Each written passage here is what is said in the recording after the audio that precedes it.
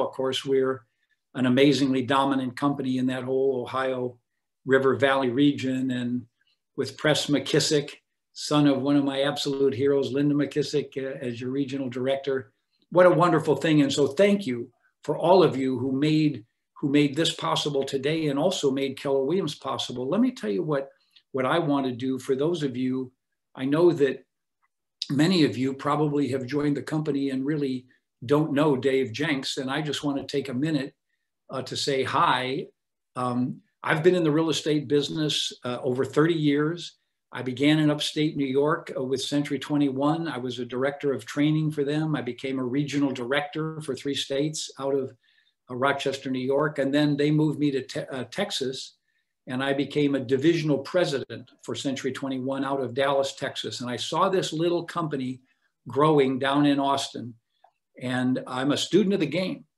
And I watched and I said, you know, if I were inventing a real estate company, it wouldn't be like the one I was with, this big corporate, brand-driven company, even though we were #1 in the world at the time, Century 21. It would be like this company that Gary Keller is building in Keller Williams, very agent-focused, very training-focused, really good financial model with profit sharing. I loved what I saw early. So wasn't it neat that 4 years later, I get a call from Mo Anderson and she said, Dave, Gary and I would love to have you join us on this team. And so I joined them and we started building Keller Williams University, and we got the systems in place, and we started to grow and get really good offices like you in Worthington and others across the country. And then of course we wrote the best-selling book in the history of real estate, MREA, and then wrote 2 more best-selling books, MREI and Shift. Anyway, it was really fun, and we started with only 2,000 agents. So the thing that I want everyone on this call to understand is 2 things. One is your future is never determined by where you've been or where you are, but where you want to go. We wanted to become the largest real estate company in the world. We wanted to change the industry. And even though we had only 2,000 agents there when I joined Mo and Gary, our vision was to be the real estate company of choice for the best agents, the best owners, and the best clients, of course. And look what's happened. We are now #1 in the world. Astounding. So I say that to you. Your career can go as big as you envision it. And I'm going to give you some clues today as to how to do that. And the second thing I want you to know is I honor you for being here, because one of the things that Gary Keller and I understood as we were building Keller Williams University was that the highest achievers are learning-based. The highest achievers in any profession, but certainly in real estate, are learning-based. They take every opportunity, when they have an opportunity like this, to hear from one of the icons of the real estate industry, author and teacher, they are going to take the opportunity to gain the wisdom from this. So thank you for being here. I'm honored to be here, and I honor you for being here. Now, let me tell you what we're going to do. The title says Magic Comes in Threes, and this is one of those things I learned early from Floyd Wickman, the founder of Sweat Hogs and the founder of just a great trainer. He said, Dave, magic comes in threes. We remember things in threes. He said, if you're doing a sales presentation, give them 3 things to remember. He said, if somebody comes out of a seminar and you say, what 3 things did you get? They'll tell you the 3. Because 3 is a memorable number, even more, even though Gary Keller says it's the one thing. The truth is we all believe in using a 1, 3, 5. So it's 3 priorities that get you to your one thing. So 1, 3, 5 is powerful. And I'm going to do 3 things today. I'm going to talk with you about the fundamentals of building your real estate career and getting right after it right now. It'll put an extra $10,000 or $20,000 into your pocket this year. And then who knows, multiples of that beyond this year. And then I'm going to give you a look at 3 resources that you probably haven't fully understood and gotten into. And then finally, I'm going to tell you 3 ways that you can build your mental resilience and mental toughness in what is a tough game. Real estate is a tough game. So let's get started. Magic comes in threes. Floyd said, Dave, remember, when we talk to sellers, we say, Mr. and Mrs. Seller, my job is to get you the most money in the least time with a minimum of inconvenience for you. For buyers, he said, Mr. and Mrs. Buyer, I want to get you a home that you'll love, that's affordable in the right time with a minimum of inconvenience to you. And the fundamentals of personal health, we know those: nutrition, exercise, and rest. Eat right, eat healthy, get the right vitamins, don't eat too many calories, exercise regularly 4 or 5 times a week for a half an hour or so, and then rest. Get your 7.5, 8.5 hours of sleep every night. And a lot of things people mistake is that rest is the most important of those 3, because if you don't get enough rest, you'll eat too much and exercise too little. So we know the fundamentals, and then applying them in our life becomes the challenge. And the founding of this great American free enterprise democratic republic, founded on a commitment to individual life, liberty, and the pursuit of happiness, right in our Declaration of Independence. Powerful, powerful, built one of the most abundant, free countries in the history of the world, and became a model for others. And of course, it's being challenged right now, and we're going to have to stand up if we believe in these things right now.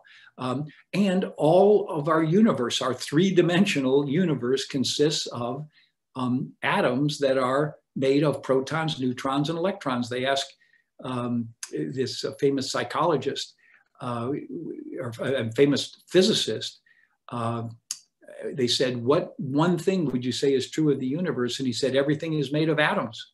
And all atoms are made of a nucleus of protons and neutrons with electrons spinning around. And everything in the universe is just another combination. Every element in the universe, all 94 elements, are made up of just a different number of protons, neutrons, and electrons. So fun. And time consists of 3 phases: the past, the present, and the future. And as I said, your future is not determined by your past or your present, but the vision you have for the future. So you can learn from the past, you can take action in the present, but have your vision on the future. And then all creativity, we are created in God's image, God the creator of the universe, and then we are meant to be creative beings, and we create and manifest things all about us through 3 things: thought, word, and deed. First we think it, then we say it or write it, and then we do it. It's amazing. And by the way, this is how planning works. I'm here in Plano, Texas. I just did a session for them on getting what you want. And it's all about this. First, you think it. That's why all our books begin with how someone thinks who's a millionaire real estate agent or millionaire real estate investor. First, we get it clear in our mind. Then we convert that into written goals or written words, like we did with MREA. And then that leads us to take action, and we make things happen. So those are the 3 magic steps of getting what you want: thought, word, and deed. And then Keller Williams has 3 fundamental company values: God, family, and then business. You know, we're not politically correct. We just say this is the priority. And as you know, we don't sell a particular religion, because at Mo's inspirational morning at family reunion, she has representatives from 5 or 6 of the world's largest religions come and open with a prayer. What we believe is that your relationship with your God, with your higher power, with the creator is a big deal. It creates your sense of values, it creates your purpose, and it creates your big why. So God, then family, the loved ones, people who are counting on you, people you care about. Keller Williams is a great family. We call it family reunion because we care about each other, and that gives us a strength that no other company has. And then it's business, and it's business is third, but it's not that it's unimportant, because it's our work where we use our God-given skills to serve others, and therefore, help them get what they want, and then we get what we want. And as Gary Keller said, hey, by the way, there's Chris, Ohio, is talking in the background. We need the muting. So we got noise coming in. So great, thank you. So just we'll watch those mutes, because we don't want any interruptions for those that are listening here. That's great. So then, by the way, business, it's our work where we use our God-given talents to serve others and get paid for it. And as Gary Keller says, fund our mission in life. So again, magic comes in 3s. By the way, remember this right here on this page: real estate is a local business. It's always been local. It is local. Regulations are local. Values are local. Demographics are local. Economics are local. It's all a local business driven by agents with their what?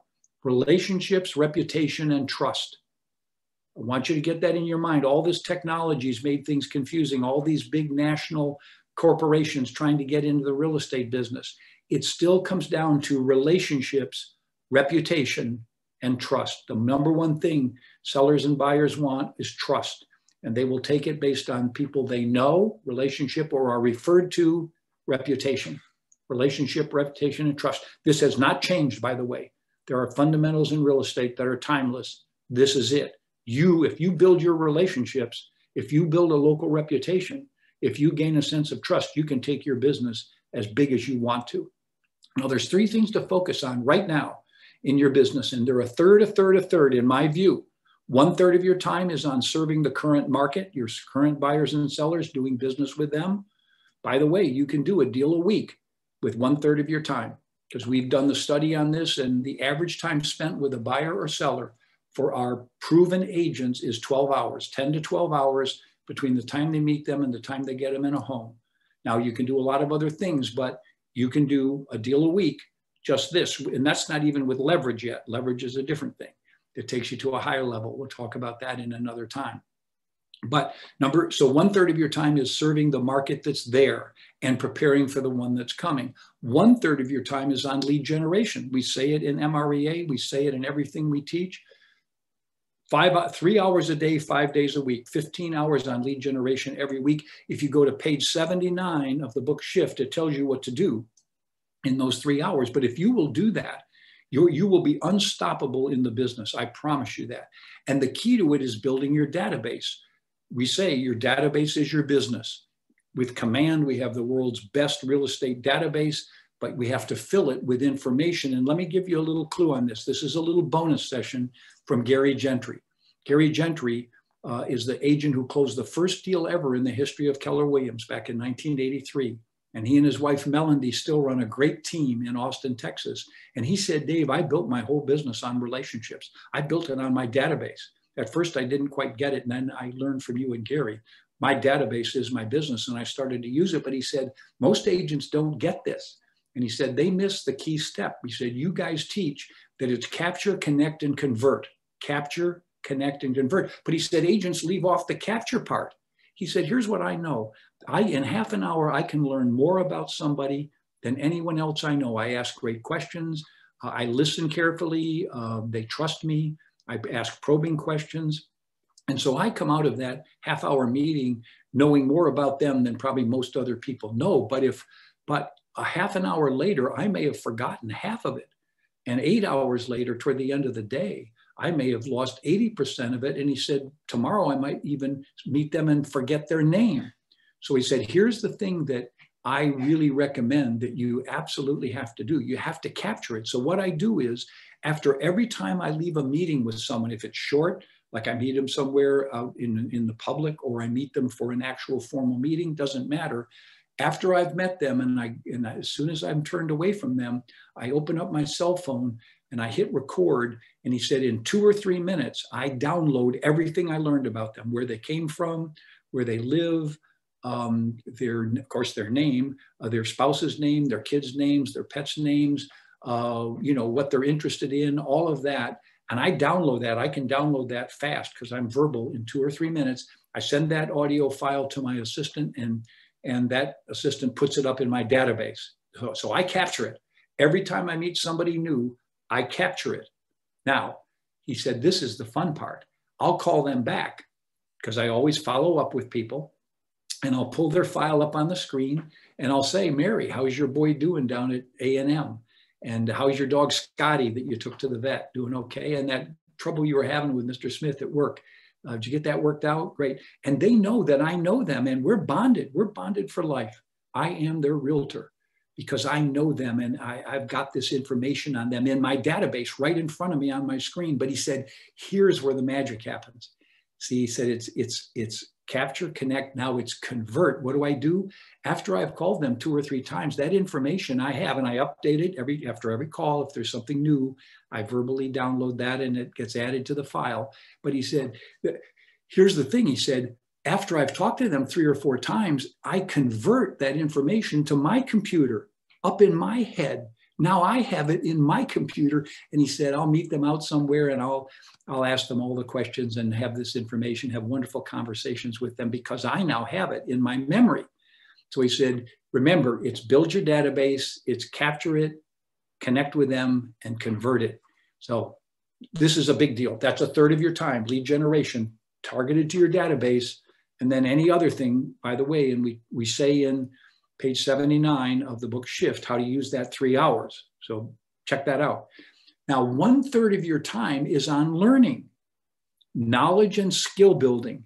And here's why. This is not an easy sport. People will come up to Gary and I and they'll go, oh, you know, it's not rocket science. So we go, oh, yes, it is. At the highest level, real estate is rocket science. It's brain surgery. The knowledge you have to have is immense. The skills you have to build that most people don't have are very difficult. The discipline you have to compete in a free market like this is. This is probably the most competitive industry that exists. And so to do all of that is not easy. And there's a wonderful book called The Warrior Elite by Dick Crouch. And it's about the training of Navy SEALs, Special Forces, and not just the 6 weeks they have to train hard and go through Hell Week to earn to be a Navy SEAL, but it's after they've got their trident. And now they spend 18 months training for every 6 months in the battlefield. 18 months for every 6 months.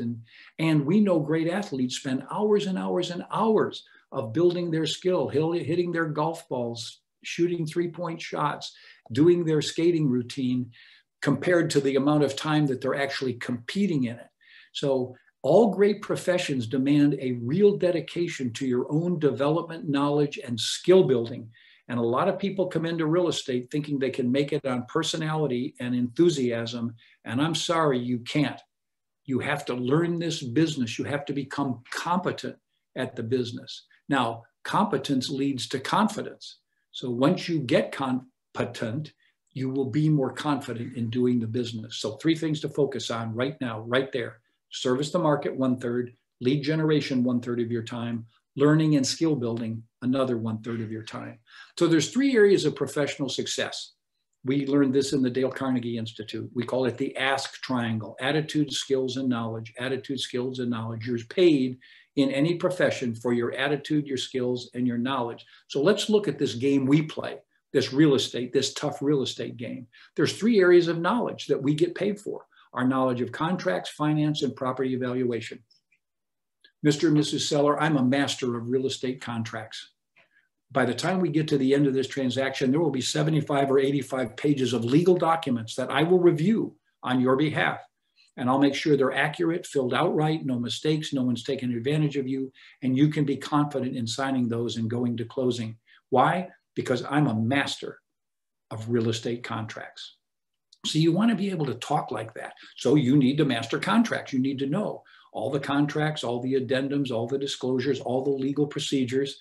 You can't know too much about the legal side of this business. And when you know that, it makes you more competent and you feel more confident and you know you deliver good service. So you have to learn that. Number 2 is top agents say that the one mistake that new agents make is they delegate too much of the financing to their mortgage officer. And certainly you delegate the pre-approval and you delegate the application and the underwriting and all of that, but not the knowledge. You must have the knowledge of all of the options people have for financing a home. And you know it on behalf of the seller and on behalf of the buyer. So financing. And then the second area of knowledge we get paid for is our property evaluation. We really know the market. We know what's happening with pricing. We know it neighborhood by neighborhood. We know what makes homes valuable. And we can say, Mr. and Mrs. Seller, by the way, I'm a master of property evaluation. I know all of the homes, and I know I'm not a licensed appraiser, but I am better than they are at predicting what a home will sell for. And more important than that, I know how to make a home more competitive and more beneficial so you can get more money for it. The reason I can do that is I'm a master of property evaluation. So you need to become a master of property evaluation. You just need to do it. It's the game. It's what we get paid for. It's our professional. And that's not easy, to learn the market, to learn what homes are worth. I remember traveling around Ahwatukee, Arizona with Mike Mendoza, top agent in all of Keller Williams for 3 straight years.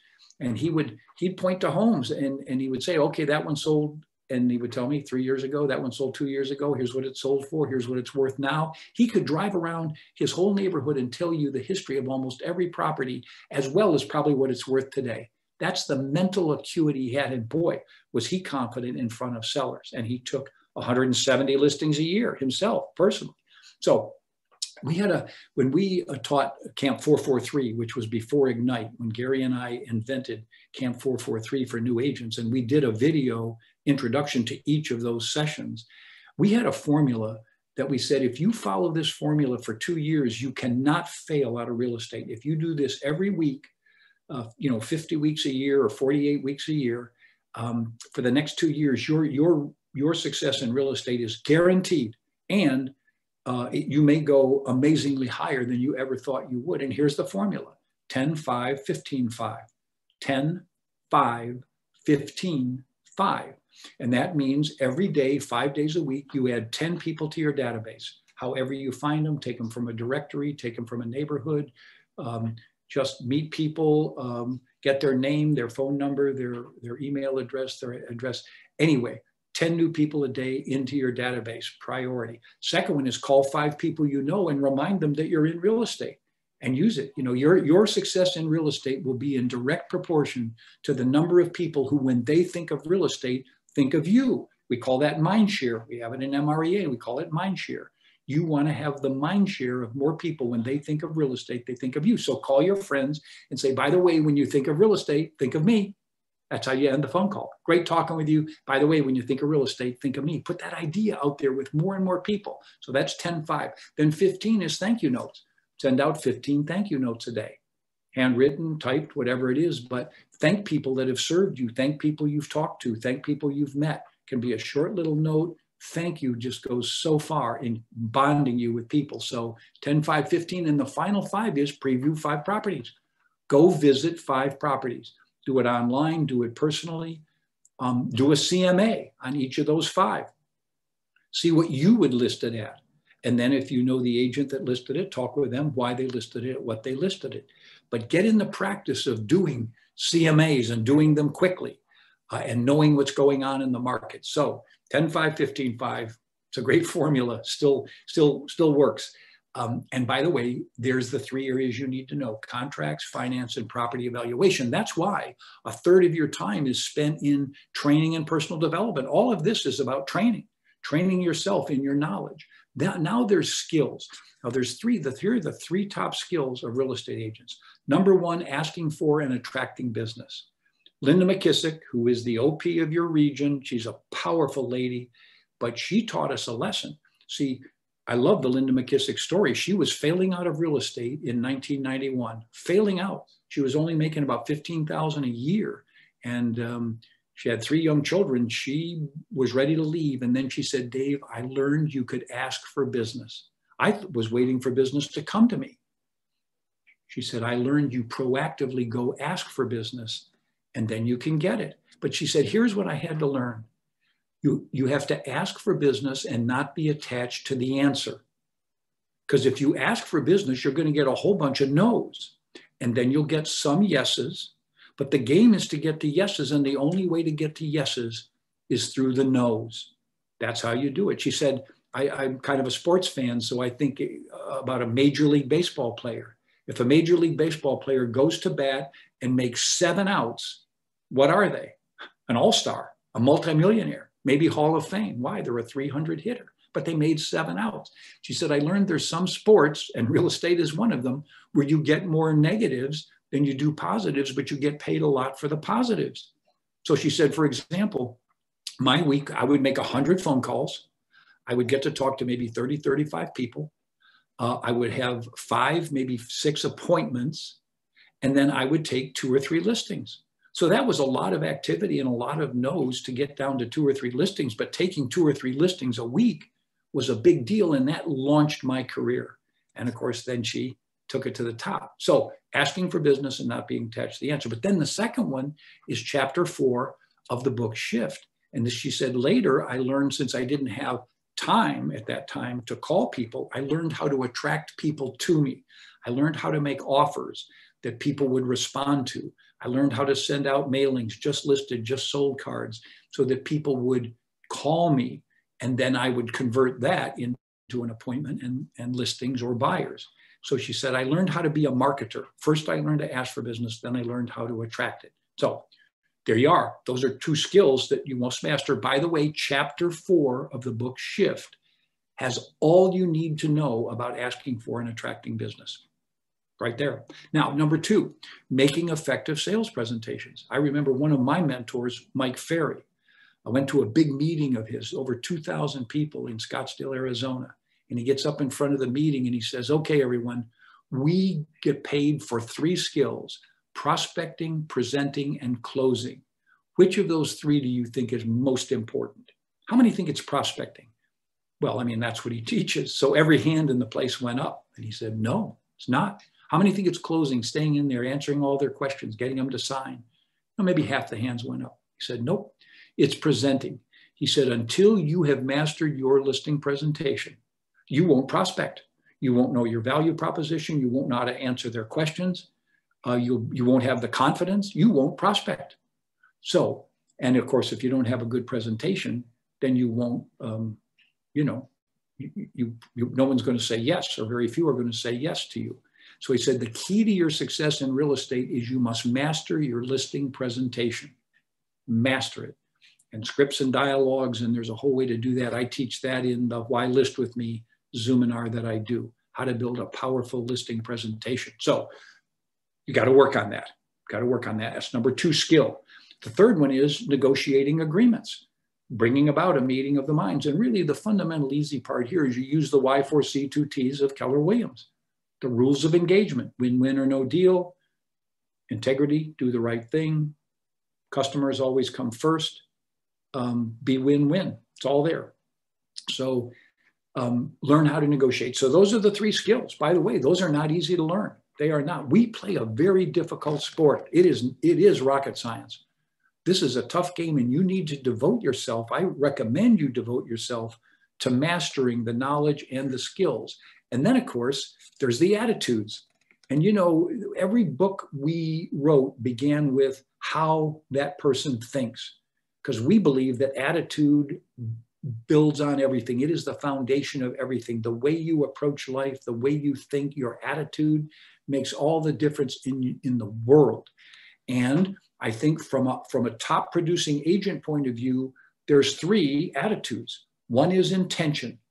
That is, you make good things happen. You set goals, you have action plans, you know why you want them, you know what you want, you know why you want it, you know how you're going to do it. And as Gary Keller says, it's on your calendar, so you know when you're going to do it. Time blocking.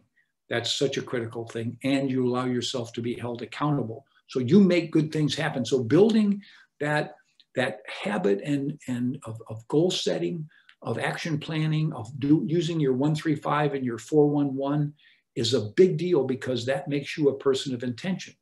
And top producers get things done. Number 2 is you're a person of optimism. There's a wonderful man who I highly recommend you read his books. His name is Dr. Martin Seligman, Seligman, Martin, Dr. Martin Seligman. And he was president of the American Psychological Association, and he stood up in front of their convention in 1998, and he said, we have spent decades studying mental disorders and mental disease. And now it's time for us to understand mental health and mental functioning. And he said, I'm going to focus on that, and I'm calling it positive psychology. So he founded positive psychology, and what's happened with that in the last 20 years is astounding. There are so many wonderful books. One he wrote called Learned Optimism, highly recommended. He said his first book he wrote was Learned Helplessness, How People Become Victims. Then his second book was called Learned Optimism, the opposite of being a victim, which is being in charge. So an optimist believes they can get good outcomes. An optimist doesn't believe it's going to be easy. They're not Pollyannas, and they always believe they can make a difference. They can improve their knowledge, they can improve their skills, they can They can get things done the way they want. They can change the outcomes because they're an optimist, not a Pollyanna. They're realists in the sense of they deal with what's really there, but they always feel they are in control. They're optimists. So number one, attitude, intention. Number two, optimism. And the third one is persistence. And we're going to talk a little bit more about this later, but the ability to hang in tough, as Linda said, this is a business where you get more no's than you get yeses. And Gary Keller said, you fail your way to success, and transactions will fall through, and people will let you down, and people will lie to you, and people won't, respect you. But you have to keep going. And it's that mental toughness, that ability to persist, that is so important. And it's by the way, it's a character you can build. We're going to talk about that later. So there are your three attitudes: intention, optimism, and persistence. And then the reason Keller Williams is unstoppable, there's three magical things about Keller Williams, at least three. One is we know who we are and what we're doing. It's called the MVVBP. And that stands for mission, visions, values, beliefs, and perspectives. We know our mission to build careers worth having, businesses worth owning, and lives worth living. Those are the big three. Two were added later, but those are the big three. And we know our vision to be the real estate company of choice for the best agents, the best brokers, and the best clients. And then we have our values. We said God, family, and business. Then we have our belief system, which is really 10. It was 9, but now we added E, equity, opportunities for all, in the Y4C2Ts, which is a powerful statement of our belief system. It underpins, it's what makes the culture of this company so strong compared to any other company. And then we know who we are, perspective. We know we think like a top producer. We think like we're only get paid when we get the job done. That's how we all think. And we know that we are a training, consulting, and technology company, cleverly disguised as a real estate franchise system, right? But our agents are the realtors. They're the ones doing the real estate. We are providing them all the training, consulting, technology, and support they need. In fact, our Keller Williams market centers really should be called energy centers. That's what I call them, because it's a place where agents can come, plug in, power up, and go after their goals. All the support systems are here. And that leads to the 7 foundational models. For 12 years, I taught franchise systems orientation, and everyone who ever joined us, every OP, every team leader, every MCA, got me to tell them our 7 foundational models. And I'm not going to take the time to do it now, but this is what makes Keller Williams unstoppable. We are better in every one of these models than any other real estate company out there. It's amazing. And some agents have left because somebody was telling them blue sky somewhere else. And they've come back and said, you know what? I didn't realize how much I had here, how much I really missed. And they made a lot of promises that they couldn't deliver on. And I really got to see their reality. But when I come into Keller Williams, the closer I get, the better the reality is. So the 7 foundational models. And then finally, we're preparing for the new age. We have command and consumer, because we are all going to use technology as a tool, as a tool, our database and how we use our database and how we inform our customers and bring them into the consumer experience on our database. We are going to be, and are already, the technology company of the real estate industry. There is no question there. No one's even close to us in that regard. So that's what makes Keller Williams unstoppable. And what I want to do is share with you 3 books that you may be underusing. We wrote these books as a gift to the real estate industry, Gary and I and Jay. We really did. We wanted to give a gift to the real estate industry, and we wanted to make Keller Williams famous, right? That was really what we wanted to do, and we did, of course. These 3 are the best-selling books in the history of real estate. And MREA is number 1, 1.4 million copies sold. Amazing. And still on Amazon today, the number 1 book in the real estate category today. And it was written 17 years ago. Why? Because it's built on timeless truths. And then there's MREI for investors. And then Shift. See, it's interesting about Shift because we wrote that as an extension of MREA, but we wanted it to be more tactical. And so we wrote it, the 12 tactics of top agents in tough times. And but it really contains the tactics of doing the real estate business. So I want just to take a second to remind you of what's there, because a lot of people don't understand what is really in these books. So I want to tell you one, how we wrote them. So one of the things we knew was we were writing for people that get things done and move fast. They don't want to spend a lot of time reading through a dense book of copy. They want things to be understandable fast, and they're bright. You guys that are in this business, you're bright, you're quick studies. And so what we did was we made this book very readable. It's full of open space and headlines and cartoons and graphs and charts and inserted quotes. All of that, it's fun to read, and you can scan it. In fact, you can just flip through it. It's so easy. And so what I would think you should have on the front of your desk, on the top of your desk, should be MREA, and next to it, Shift. Coil bound, go to FedEx or Office Depot, get them coil bound so they lay flat and you can flip through the pages real easily. Have that sitting on your desks, because one is the strategic book and the other is the tactical book.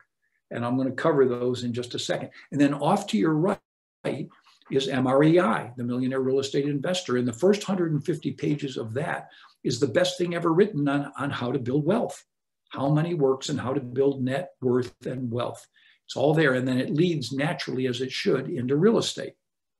So that book sits there. Now, what I have in front of you is what I've highlighted, the magical pages of MREA, the magical pages. Now, right there, you see table of contents is 15 to 18 pages right there, table of contents. So 15 to 18 is the pages, so 4 pages. So you can just thumb through that and see. You can see everything that's in the book. And then you can scan and look at what you have. By the way, I want you to know, I'm a scanner. I love to read, and I love business, and I love personal development, and I also love fiction, but I only read fiction in depth. The others I scan because I can get the ideas very quickly, and it changes my mind. So I found 2 wonderful sources if you're a scanner too, if you just want to get knowledge, but you don't want to take that time to read it, all the detail. And so there's 2 sources. One is called Blinkist.com, Blinkist.com, Blinkist.com. And what they've done is taken over 1,000 books and condensed them down to 15 minutes, 15-minute read or a 15-minute audio. You can download an audio file and listen to it on your way to an appointment. You can get a whole book in 15 minutes. So that's called Blinkist.com. Now, I found a little later another site similar called 12min.com, 12min.com, 12min. And they've taken another bunch, over 1,000 books, different books, and they've condensed them down to 12 minutes, a 12-minute read or a 12-minute audio. So both of those, Blinkist and 12min, highly recommended if you're learning based, but you want things in a quick way. You want to capture them fast, because most authors write way too much copy in their books. They just do the main ideas you can get fast, and they're there. So anyway, there's a couple of ideas if you like to learn fast and you're a scanner. Now let me show you the magical pages. I've got them highlighted. Page 71 are the 9 ways an MREA thinks. This gets down to the thinking, the commitment to service and standards, and all the way up to your big why. Then page 95 is a listing presentation on 1 page. You could make a copy of page 95 of MREA, take it into a listing appointment, and just read it to the prospective seller, and that would be better than 95% of all listing presentations they'll ever get from anybody, because it tells them exactly what you're going to do. It's wonderful. And there's also one at the bottom of the page for buyers. So for a buyer rep agreement, that page 95 is magic. Page 122 is magical. All 4 models of the MREA, the economic model, the lead generation model, the budget model, and the organizational model is all there on one page, all graphically expressed in one page. You could blow that up and put it over your desk and it would guide your career right there. Then we go into the whole things on how to build a referral-based business and how your database is your business and how to do your 8x8s and 12 directs and 33 touch and how to use your database in that effective way. It's all there. It's powerful. It's powerful. And then there's the whole path, page 196 to 203, page 196 to 203 is everything about leverage, how to take your business from you doing it and then adding people on, first admin, then maybe a buyer specialist, that kind of thing, all the way up to the 7th level. That's all on 7 pages graphically presented. You can see the whole thing right there, what your whole career path could be. And then how to build teamwork. And then of course, the 5 steps of high achievement. So powerful, powerful. And I'll send you a copy of this, by the way. I'll send you a copy of all my slides, and I'll send you a copy of this and 2 other things I'm going to tell you in a minute. All you have to do is write me, dave@kw.com. Write that down, Dave, D-A-V-E, at kw.com. Send me your 3 ahas you got from this presentation. Any 3, I'm not judging them. I just want to know 3 things that stood out for you. We call them ahas, insights that you're going to go use, ahas.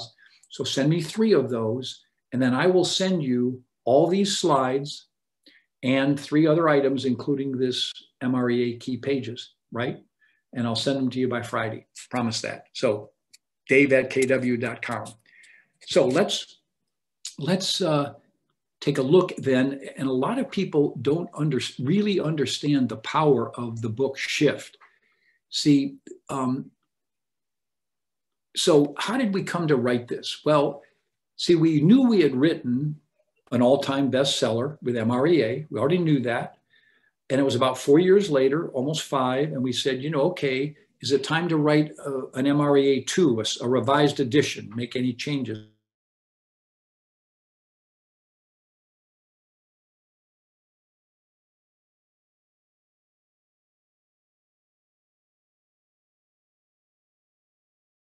Ways you do the business, the way you lead generate and what you say, all of that is very important, right? Very important. And so we put the tactics in this book, and because the market was shifting, because it was dropping from a seller's market to a buyer's market, we called it Shift. But the truth is these techniques and tactics work in any market. And then we say that in the book. So the thing to remember about Shift is focus on chapter 4 through 9 and chapter 12. Those are relevant in every market. Chapter 4 is Find the Motivated, all about lead generation, asking for business and attracting business, offer response marketing, what to do with your 3 hours of lead generation, right there, page 79. That's all there. Then how to convert leads into appointments, all the scripts and dialogues for doing that. And then in working with sellers, how to get them to price it right and stage it so it will sell for more. All the techniques and all of the scripts and dialogues are there. And then with buyers, how to get them to have a sense of urgency in markets, not just like one we have now with low inventory, but how to get them to effectively make buying decisions. And that's called building urgency. And then find chapter 12 is bulletproofing the transaction, how to keep the transaction together all the way to closing, right? I mean, that's a big deal. So Shift doesn't have this detailed table of contents like our other books. It just has a 1-page, the 12 tactics. So what this is here, this 2 pages is more of a detailed outline of what's really there. So it's a great guide for you to remember and know what's there. And in addition, what I want to, and I'll send that to you, send dave@kw.com, your 3 ahas, and I'll send this document to you, but I'll also send you, if you look on here, the new forward by Gary Keller. So in 2012, there was a new forward put into Shift, 5 years after it was written. And It's the best, it's 16 pages long. And to me, it's the best 16 pages ever written on high achievement. It's the best 16 pages ever written on how to be a high achiever. And it comes out of a discussion with his son, John, when he's a teenager. So it's perfectly written to appeal to teenagers or young adults. So if you have someone in your life that's a teenager, young adult, and you'd like to have them get a good message about how to become an achiever in their life and why, this 16 pages will do it. So I'll send you a digital copy of that, because some of you, if you have the old version or you have the Kindle version, it doesn't have this new forward in.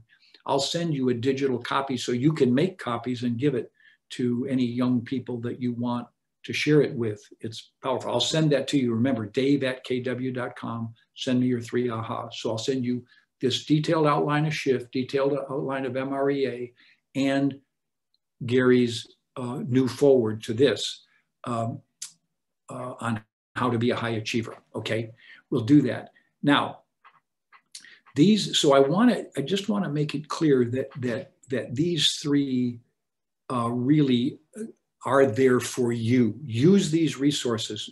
Let them guide your career. Let them be your foundational part. That's what we meant them for. They're a gift to you, and it will underpin what you want to achieve, right? Now, I want to shift gears, and in the rest of our time together, I want to focus on how to deal with the difficulties in this business, not just the failures, but the challenges. See, we're in a fear-based culture. We know that. I mean, not just the COVID and all of that, and people threatening that they're going to change, get away, take away freedoms and overspend and all that stuff. But the thing to remember is that's the nature of the culture we are in. And in 2004, Michael Crichton, great author, wrote a book called State of Fear. And he said, the reason we are in a state of fear is that 3 big entities want to make us afraid: big politics, big business, and big media. And they all want us to be afraid, to vote for them, to use their products, or to give them control, or to pay attention to their news. So we have all of these fear-driven messages happening in our culture right now. And our job is we need to manage our way through that. In fact, we need to be the rock of Gibraltar for other people around us. We need to be the steadiest person. We need to be that because our children are getting freaked out over things that they shouldn't be fearful of. And yet that's what the media and the social media and the culture is doing. So first, let's talk about fear. So the classic response to fear is fight, flight, right? We know that, fight, flight. You either get, road rage, angry at somebody, strike out at them, or you run away, you flight, right? And, or the third thing that is people freeze like a deer in the headlights. They just freeze up and they can't move. They don't know what to do. A lot of people in real estate get frozen. They don't know what to do in their daily activities. They get frozen. So fear can freeze you. But we say there's 3 other F's that you really want to do: face, focus, and figure it out. Face it calmly. Don't panic. Look fear in the face and say, okay, I'm looking at you. Then focus. What am I seeing? Am I really afraid? Should I be afraid?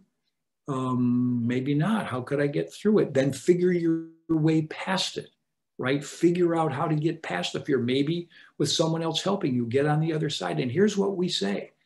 Susan Jeffers, in her wonderful book, Feel the Fear and Do It Anyway, says, when you get to the other side of fear, you look back and go, what was I afraid of? Why was I so fearful? There wasn't that much to be afraid of. I was inventing it, right? Get to the other side of fear. We say in MREI, money lies on the other side of fear. Success lies on the other side of fear. Confidence lies on the other side of fear. When you overcome your fears, you grow in your confidence. There's no question. And then the final thing I want to say on this page is, let fear be your compass. Here's what I learned in my life. See, I was afraid of public speaking, but I went and learned how to do it. And I was afraid of speaking my mind and being assertive. I learned how to do it, right? I was meant to do it. I knew I needed that. But here's the one test I had. When I taught the Dale Carnegie sales course, I did this. At first I took it, and then I came back as a graduate assistant, and then they asked me to become an instructor.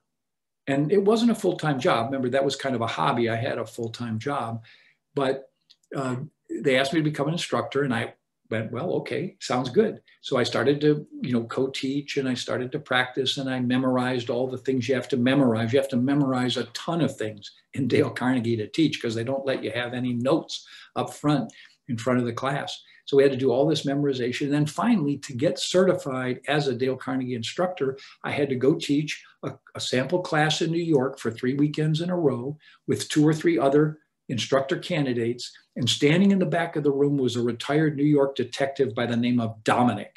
And Dominic was the gatekeeper for instructors with Dale Carnegie. And if you didn't think you were good enough, you weren't going to be certified as an instructor.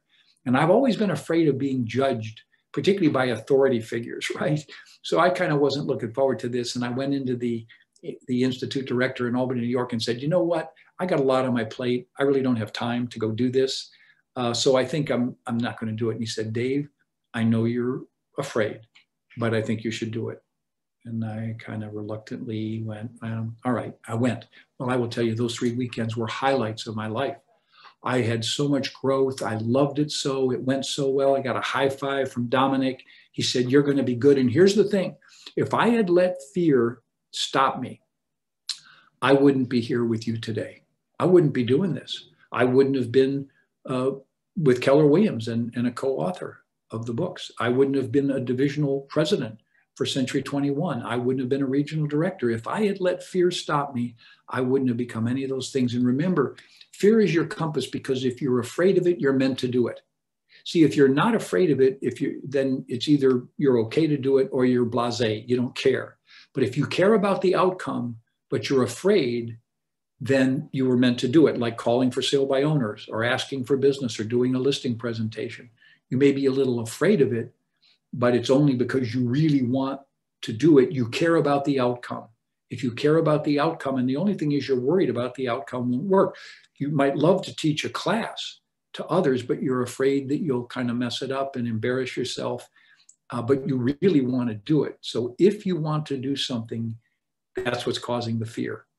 Therefore, do what you fear, and the fear will be gone, and you will get to a good place, just like I have, right? So learn to deal with fear. Now, one of the neat things that happened for me was that a year ago, or 2 years ago now, I reached out to Gary Keller when he stepped back in. I'd been 10 away from Keller Williams for 10 years, hadn't been to a family reunion in 10 years.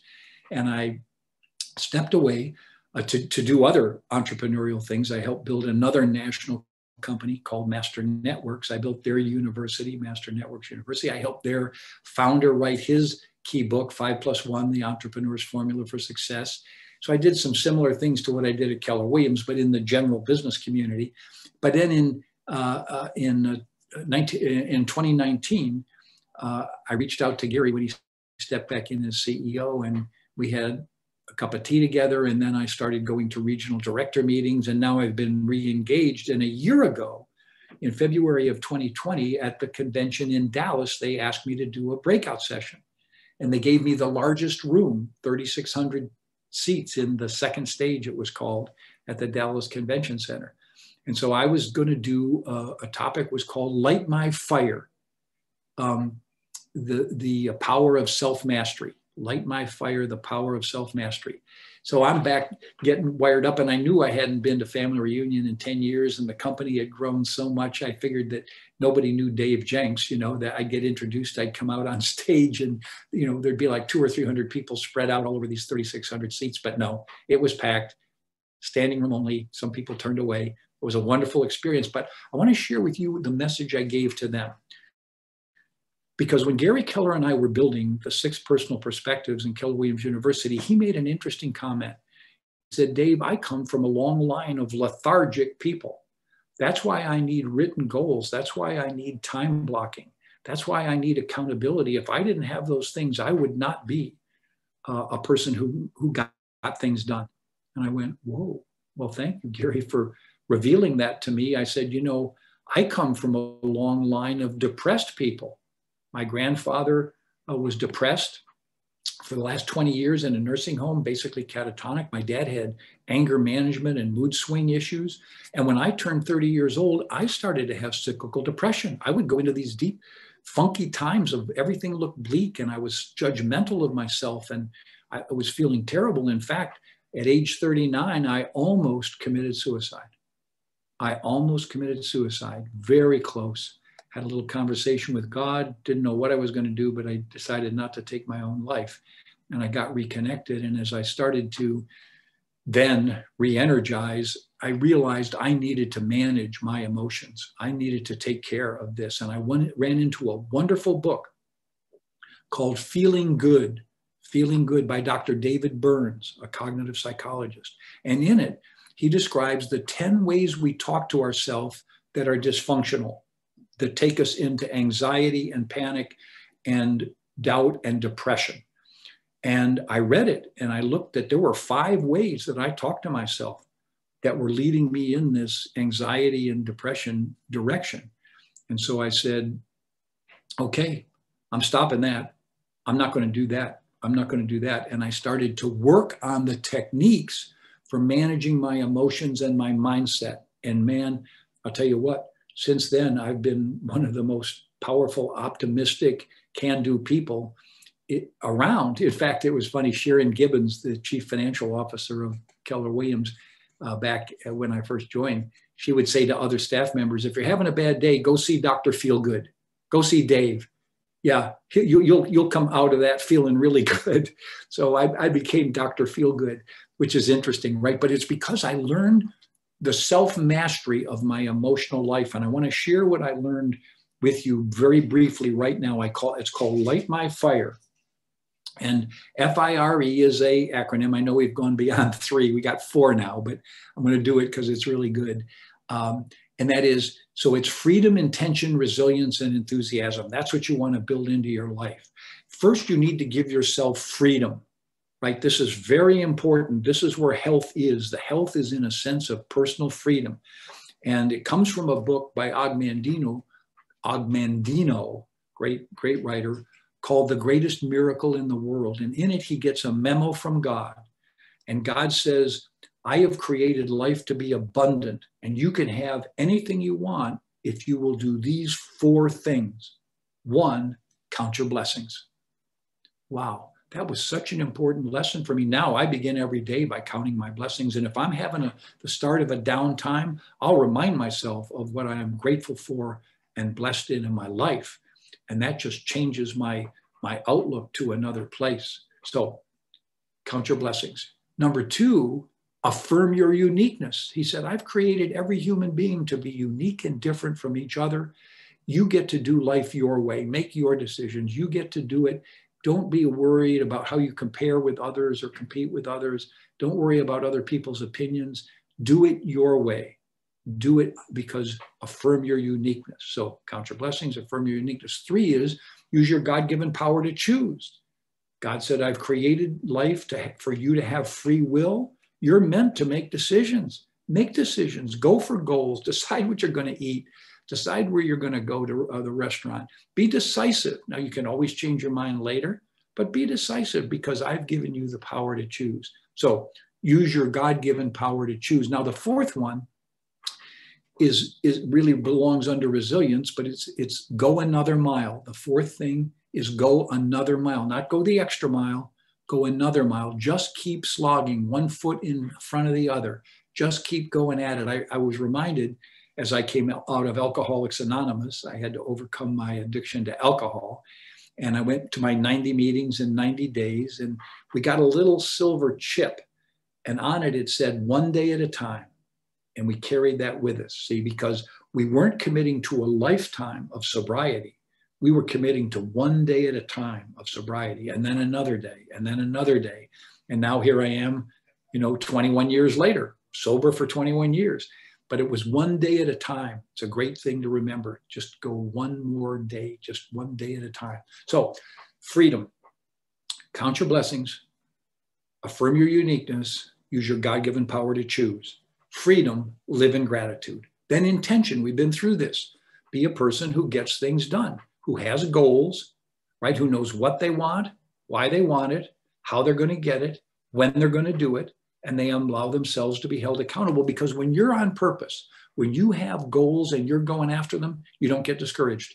You might get disappointed a little in the short run. You know, something goes wrong, it doesn't work out quite the way you want. But if you're active and you're going for goals, you won't get discouraged. You will have a can-do positive attitude. So be a person of intention, build that into your life, be on purpose. And then this is a big one, resilience. I had an agent come to me and say, you know, Dave, I want to be the calmest person in the transaction. I want to be the calmest person in the transaction. I love that, you know, and she said, I really have worked on that. So the thing is, how can you stay calm in the chaos? How can you work at getting your emotions in order? Well, my wife, Gina, and I have developed another acronym called MELT, M-E-L-T, melt away the stress. And she works with women's empowerment, and she is powerful with helping women get their lives back in order and their confidence built up and their clarity and getting control of their lives. And this acronym goes like this. We call it MELT, M-E-L-T, melt away the stress. M stands for meditate. And I've been practicing meditation for 40 years. I learned it from the Maharishi Mahesh Yogi, the guy who trained the Beatles. Not from him, but one of his staff. And so I have my mantra, and I can relax myself virtually instantly. I can go into an alpha state for maybe 5, 10, 15 minutes, and I come out all refreshed. My wife, who's a hypnotherapist, actually takes it deeper. She takes people to a theta level that's deeper than alpha level, in the subconscious, and you can put in new messages, and you come out of that incredibly creative and refreshed. I get a treatment from her every 2 weeks, and I pay for it because I want to be a client, not a husband, right? I mean, I want to be a husband, but I want to be treated in this case like a client. So I pay it. So meditate, learn to meditate. It's a great way to calm yourself. E, exercise. And this doesn't mean go for a workout. This means just, if you're under stress, go for a walk, climb the stairs, shake awake, do something physical that releases the stress. So meditate, exercise, laugh. There's nothing better than a belly laugh to release stress. So watch your favorite comedians on YouTube. Enjoy that. Laugh at yourself. Laugh at life's absurdity sometimes. Laugh at the silly things that happen and that you do, right? Laugh. And then the final one, the T, is train. And this is the Gary Keller one. I mean, Gary at Family Reunion has maybe 16, 17, 18 sessions in a row, from the vision speech to meetings with top agents, to meetings with market center owners, to meetings with regional directors, you know, all of these masterminds, all of these meetings. And every time he shows up, you know, he's supposed to be Gary the guru. He's supposed to be the guy who knows and is in charge. And he does it with calmness and preparation. He has learned himself to taught himself to deal with the stress. And then how many people have seen the movie done by National Geographic called Free Solo, about Alex Honnold, who climbs in 2017, climbs the 3,000 sheer granite face of El Capitan in Yosemite National Park. 3,000 feet of nothing but straight up granite rock. And he climbs it without any ropes, without any security, just his fingers, his little climbing shoes, and a bag of chalk to keep his hands dry. That's it. And it takes him 4 hours, and he climbs that. And at every moment, if a hand slips or whatever, he's gone. It's scary. Even the cameramen, who were themselves climbers, couldn't watch. They would turn away. They had the camera pointed at him, but they would look the other way when he got to some tricky points where we had to reach out 1 foot way out to another slight foothold. Anyway, they talked to him afterwards, and here's what he said. This is the lesson for us. He said, it's preparation. He said, I've been preparing for this climb for 10 years. I've been with ropes. I knew every handhold, every foothold, all the way up that 3,000 feet.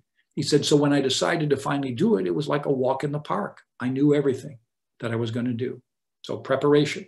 The second thing he said, though, was interesting. He said, I never think about consequences. Yeah, I know. I know there's a serious consequence if I miss. But he said, I don't even think about that.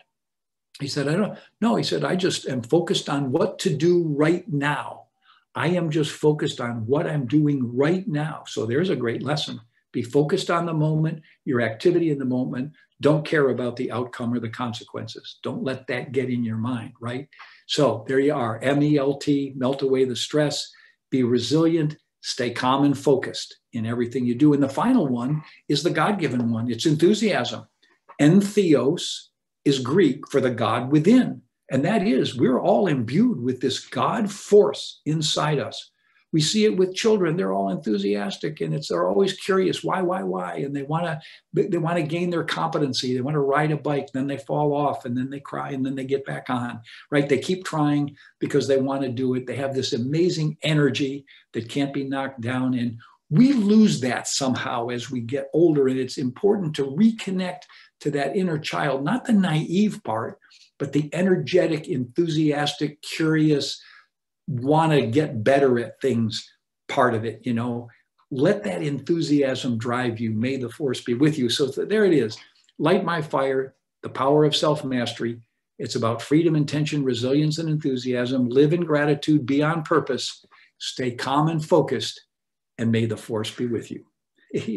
Now, I want to close with three things. We said power comes in threes, magic in three, got three things. Then we're going to open it up for any comments or questions. But remember, write me, dave@kw.com. Give me three ahas, any three insights, pieces that stood out for you in this presentation. And then by Friday, I will send you all these slides, right? You have all these slides. Number two, I'll send you the detailed magical pages of MREA and Shift. I'll send you Gary Keller's new intro to Shift on why be a high achiever. And then I will throw in my 10 top books for dealing with adversity, including the Feeling Good book I mentioned by Dr. David Burns. So I'll include all of that in, just send me your three ahas, okay? Here's what I want to leave you with. Three things to remember. First of all, understand that life is a self-fulfilling prophecy. As you see it, so shall it be. As you think, so will it happen. As Henry Ford said, whether you think you can or you think you can't, you're going to be right. So get real clear, because you create your own life. Life is a self-fulfilling prophecy. Second of all, don't be naive. There will be challenges. Things will go wrong. Just take them on. Just work your way through it. There's a wonderful book by M. Scott Peck called The Road Less Traveled. And the first sentence of that book is, life is difficult. The second sentence is, and when you understand and accept that it is, it gets a little easier. Wonderful book, The Road Less Traveled. The Buddhists say life is suffering.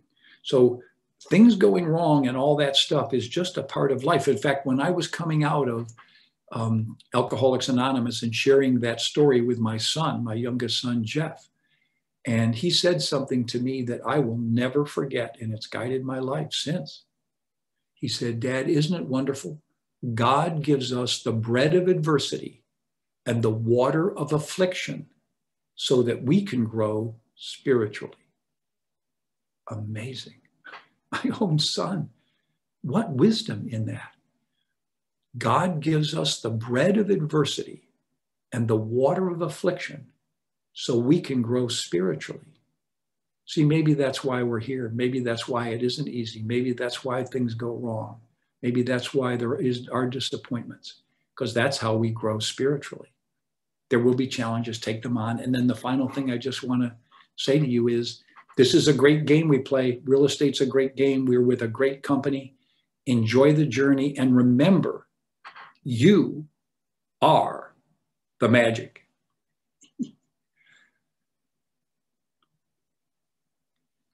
All right, here we go. Hi, Lisa, you're highlighted right on my screen. Hi. Wow. Hi. What a, that was amazing. Well, magic comes in threes, and here we are, you know. Apparently, and I absolutely love the melt. The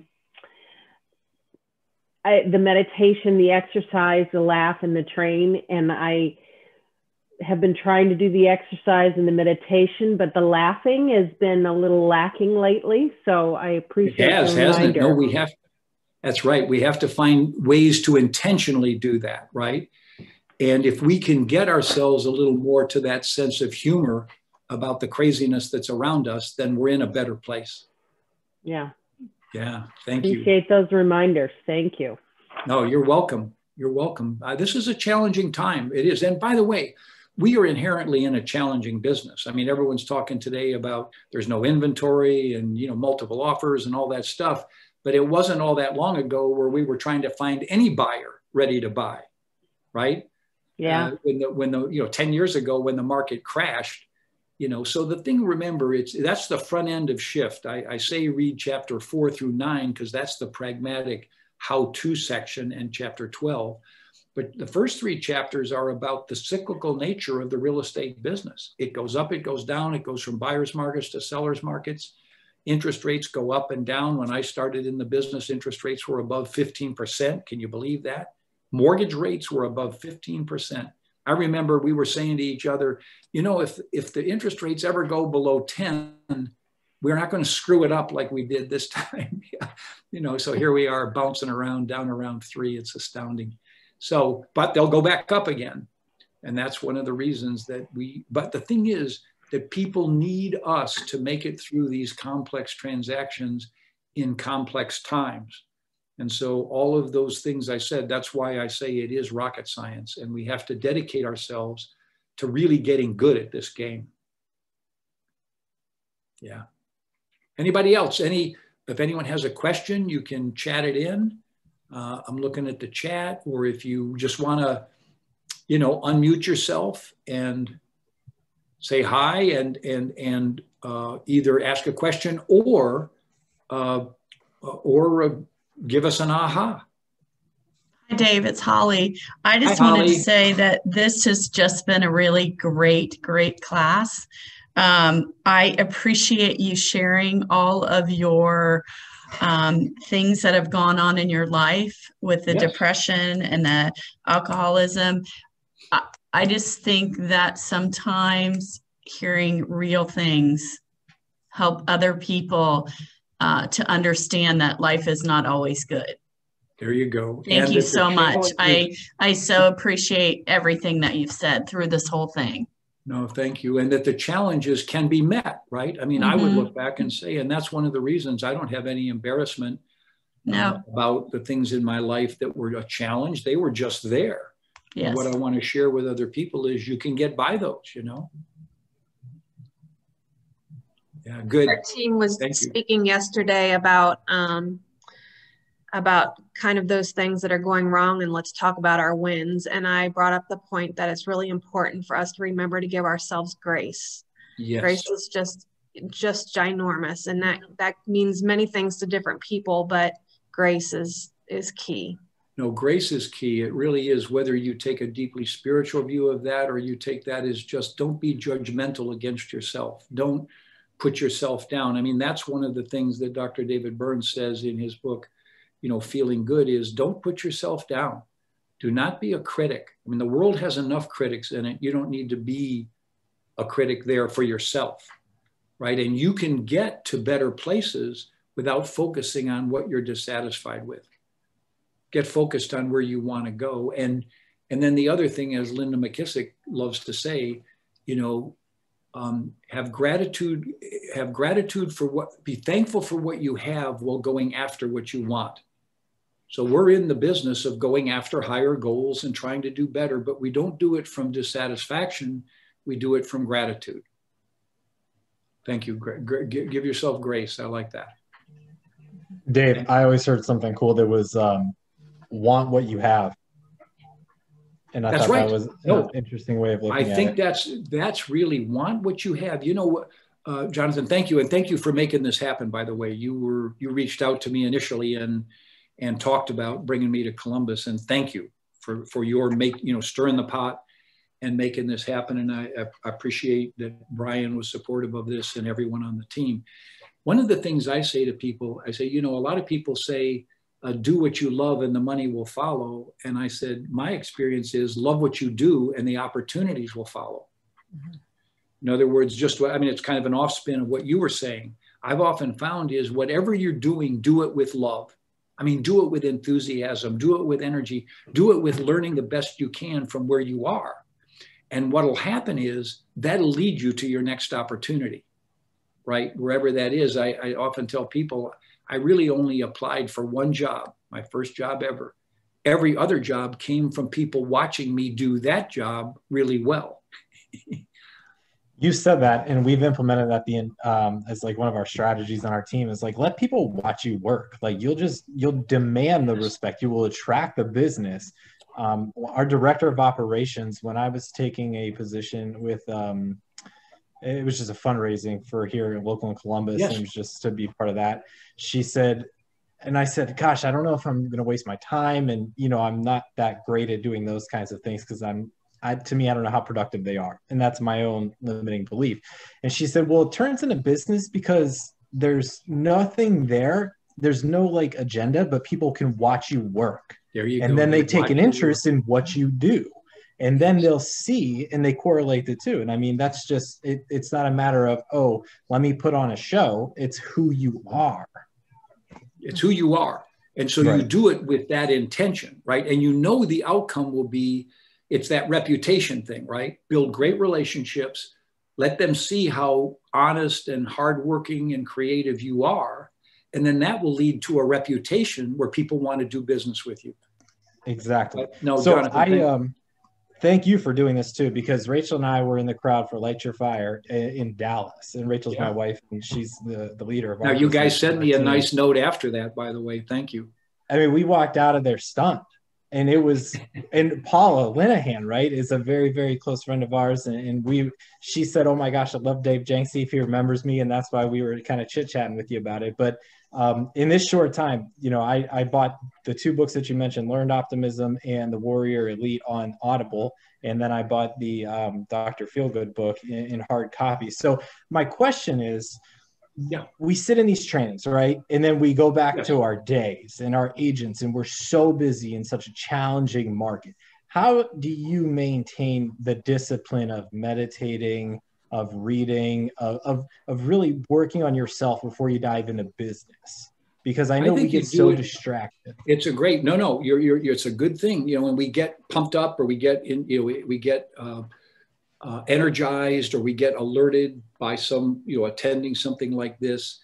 And then, so the question we say to that's why I'm asking people to send me their ahas. One thing you do is capture what are the three things, and I like the magic comes in threes, but what are the 3 or 4 things that you heard today that really you're ready to put in your life, right? You're ready to apply it. And then just do those. Don't try and do more than that, right? Just do those.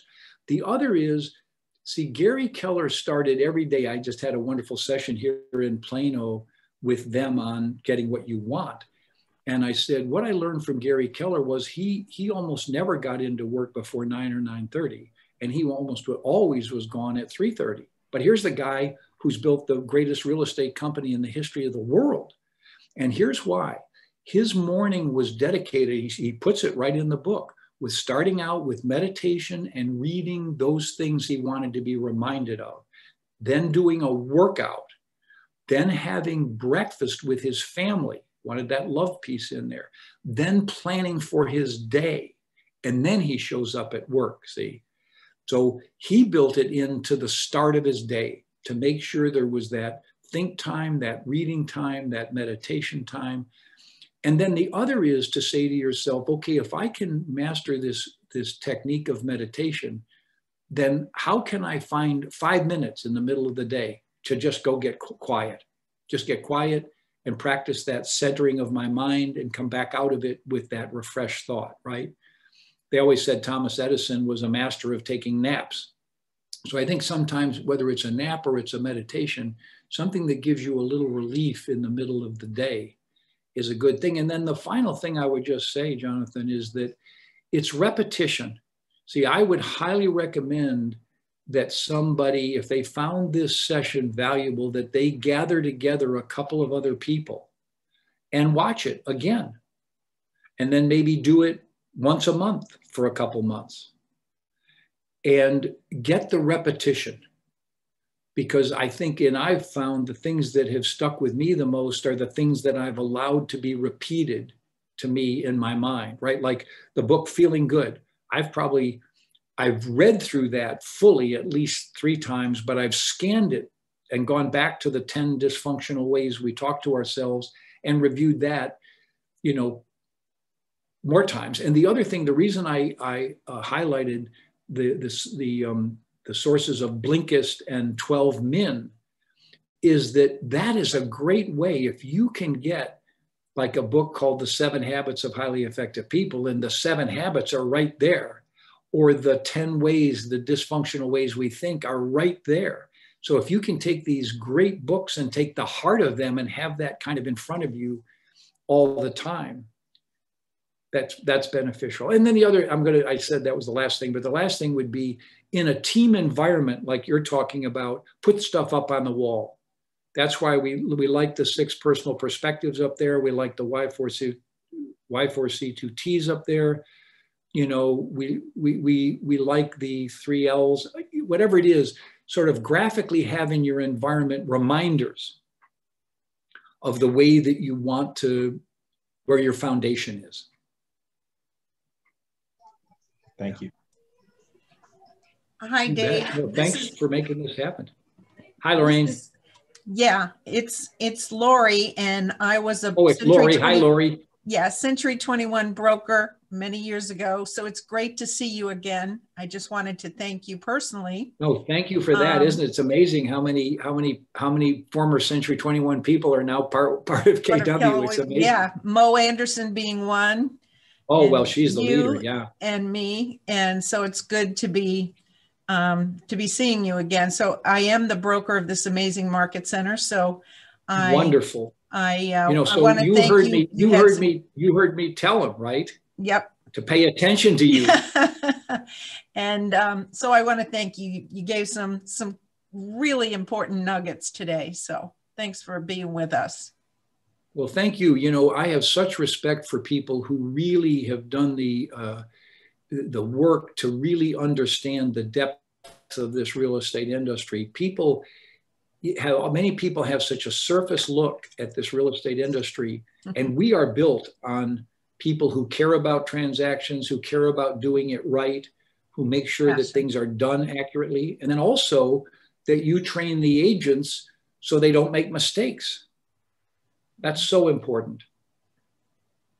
We sure try. And you're there to back them up. I'm always amazed when people will go to some other company that doesn't have a really solid broker sitting right there next to them in the office, right? They're winging it over there, and the chance they're taking to not have, that kind of guidance and supports that they can go down the hall to, or if there's a issue with a customer or an issue with the MLS, that they've got you there going to bat for them. That's such a big deal. Thanks. She's one of the best. Big shoes to fill, Lori. Well, I hope she doesn't empty her shoes. We need her here. It's in a 42-year career, so 44 years. Well, that's it. And you love it, don't you? You still do. I can tell it in your eyes. You still just love it, because I know that you really like working with the agents and helping them get the game. Yeah. Thanks for being here. Well, you're welcome. And I want to thank Jonathan again. I want to thank everyone, Brian and Joanne and everyone that was, made it possible for me to be here, because they had to make an investment to have that happen. So, and I love this company and love to be doing this. Thank you. So next month, all right, everybody. What's that? Next month? We'll see you next month. Yeah. What do we have, what do we have coming up? Okay. Do we have a session next month? I'm looking for it right now. Okay. Hang on a second.